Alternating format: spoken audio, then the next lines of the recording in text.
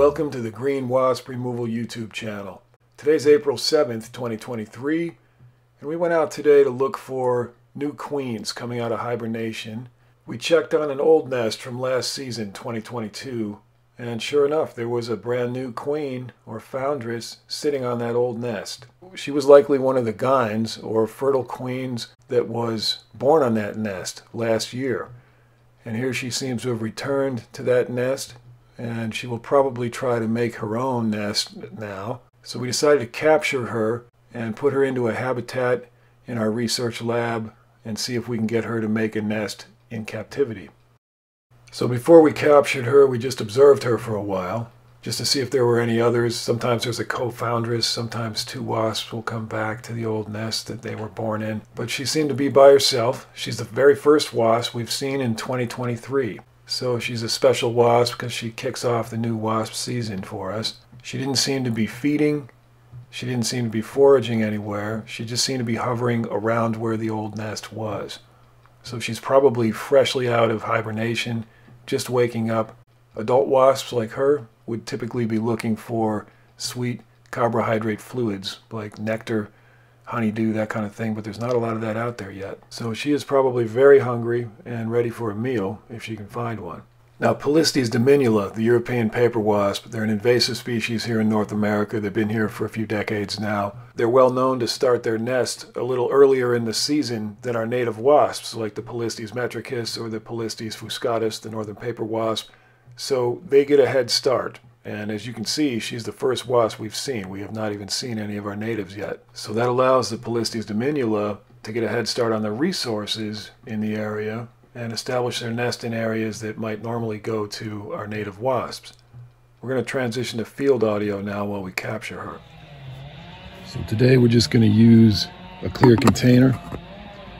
And we're going to capture the wasp. And we'll put her into captivity, and we'll see if we can't get her to create a nest in captivity.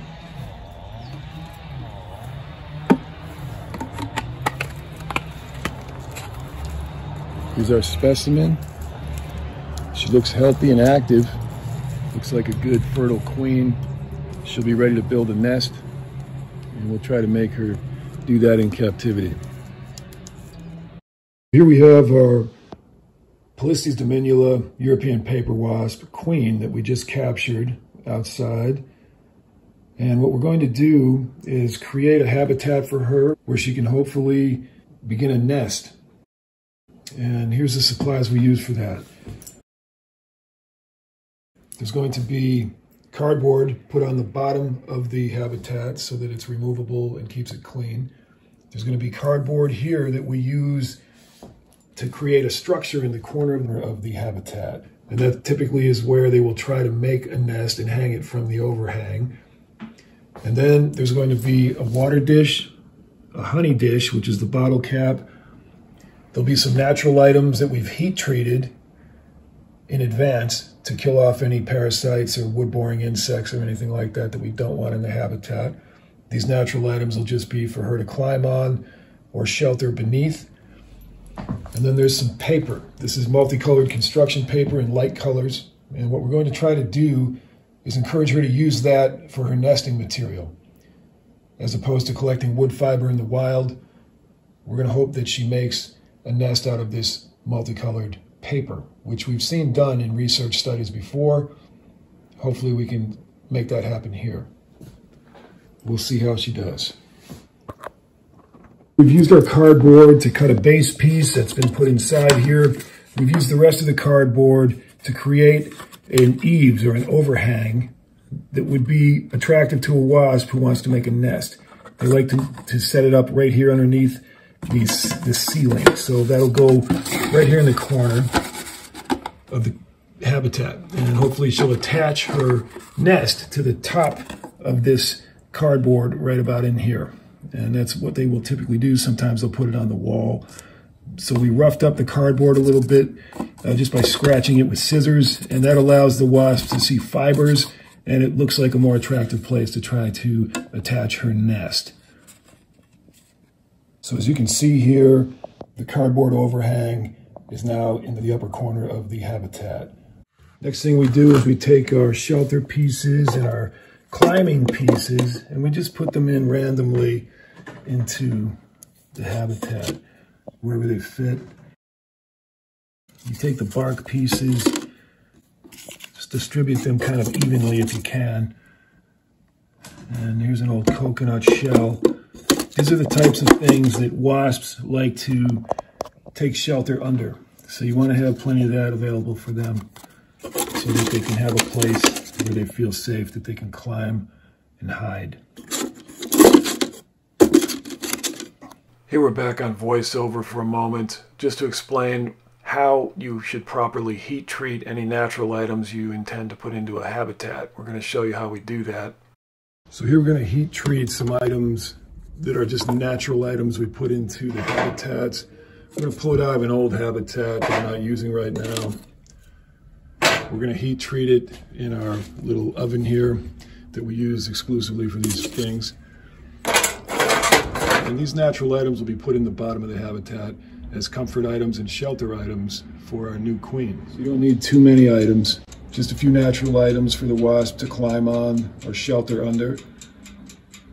And then we're going to go ahead and cook that in the toaster oven here for a period of time, until it's definitely going to be clear of any parasites or wood-boring insects or all the things you don't want inside your habitat. We'll set this for maybe 250 degrees and let it cook for at least half an hour. Next thing we'll do is take some of this paper, tear it up, and get ready for the wasp, because the more torn up it is, the more fiber is exposed and the more likely they will be to use it as nesting material. We're just taking the paper and we're scraping it up with scissors. That way the fiber is more obvious to the wasp, and you just sort of scrape and scrape and scrape and make it look kind of beat up and available to be used for nesting material. We've now taken some of our paper and we put it in here in a little container with a nice bridge of a stick that the wasp can walk up and discover the paper, and hopefully we'll use that for nesting material. Now we have to put in food and water. Water goes in the cup that's brown and plastic. Honey will go in the bottle cap, so we're going to fill that up with honey. And the wasps, adult wasps, all eat sweet carbohydrate fluids like nectar. So that's why we put honey in there. It's all the adult wasp will need to sustain itself, along with water, while it's building its nest out. Hopefully we'll see that happen soon. Now we have food and water in the habitat, and we also have the nesting material and some natural items to climb on and shelter underneath. We're now ready to add our Foundress here into the habitat, so that comes next. So all you do is you open your container. The Polistes wasps are pretty mellow. Despite all the noise and motion, it's usually pretty easy to just put your container in and let them come out. We'll just pop the container right in there, and we'll let her find her way out of there. And once she comes out, we'll go ahead and pull the container back out. She's in there and we want her to come out of her container. The easiest way to deal with that is to put a light on top of the habitat, and she'll climb right up toward the light, and that'll take care of getting her out of the temporary container. So this is a bright light called a lume cube. It's great for photography. It's super bright, comes in different settings. And we're just going to set that up top.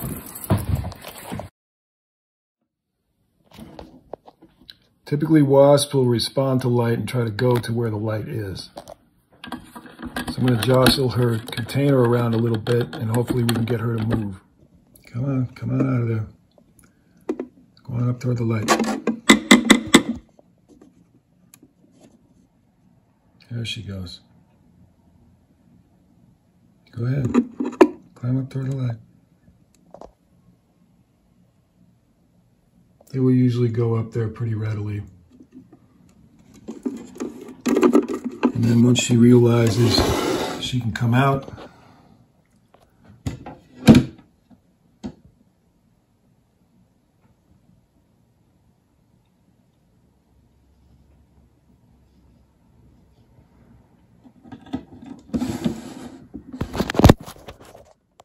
And there she goes. Now that she's out of the container, we can just remove the container from the habitat and we're set.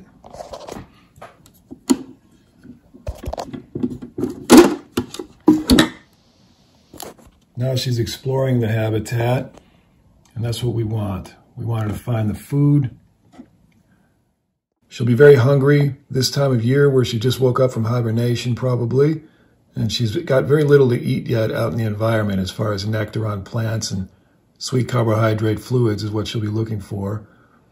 So honey will be perfect, and we have to let her understand where the food is. So we're going to work on that now by trying to get her to come down toward the light and find her honey dish. Meanwhile, she looks pretty calm and pretty curious. So we'll go back on voiceover here for a moment, just to make note of the fact that if you ever do want to set up a wasp habitat, Polistes wasps of all the different species, Dominula, Metricus, Fuscatus, whatever you can find, they make great study subjects because they're so mellow. We like to say they've got easy personalities for this kind of thing. So here we are all set up. We've got our new queen or foundress here on the top shelf. Down on the bottom, there are already 2 active habitats. One you have here is a Polistes Dominula habitat. We've got about 12 or 14 of them in here that have been here since August of 22. A few of them came in later than that, but it's a long-term habitat.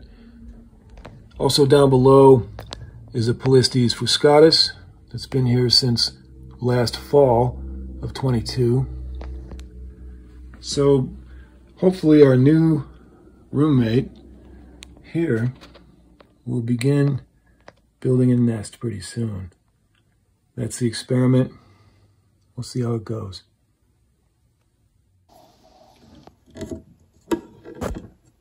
Here while she's out exploring, we're going to try to feed her a little bit of honey.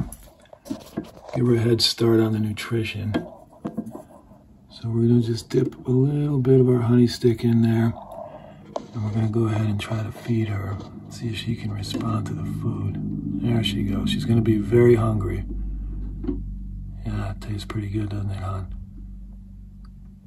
You eat that up. Give you some energy. She'll probably hang on to the stick.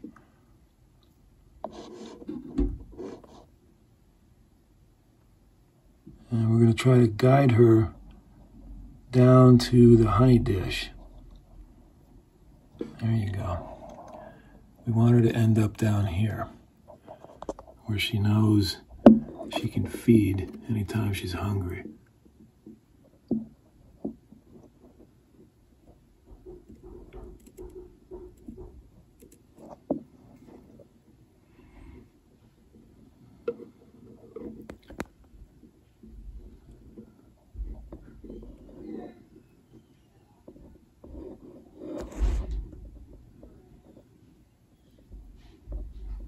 There she goes.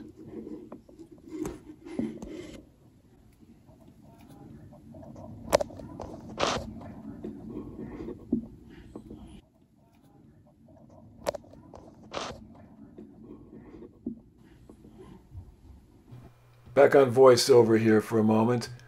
As you can see, this wasp was very hungry. She had been out in the wild. She had just come out of hibernation, and she was very hungry, but there's not a lot out there to eat yet. Not a lot of flowers blooming and that kind of thing yet. So she was ready to eat. And she spent several minutes at the honey dish fueling up. And so we have a few shots of that here for you. One note worthy of mentioning here is that the adult wasps will always drink sweet carbohydrate fluids, either from nectar or honeydew or from some of the fluids that their larvae will eventually produce. Larvae have kind of a saliva-like substance that they regurgitate up to the adult wasps, and the adult wasps will actually drink that fluid from the larva as well as the flower nectar and whatever they can find in the wild. But at this early stage of spring, before the wasps are even producing eggs or larvae, when they're just about to getting ready to build their nest right after hibernation, all they need is nectar. So they don't hunt insects at this point. You'll notice as they begin laying eggs and the larvae begin to hatch, then they will start hunting insects and bring that protein back to the nest in the form of malaxated meatballs, insect meat, that they chew up and then feed to the larva, because the larva will eat mostly protein. But for now, there's none of that happening. She's going to focus on just getting herself some energy and building her nest. So we'll let you know how it goes here with our little nest building experiment. Hopefully she'll actually create a nest here in the habitat. If not, fair enough.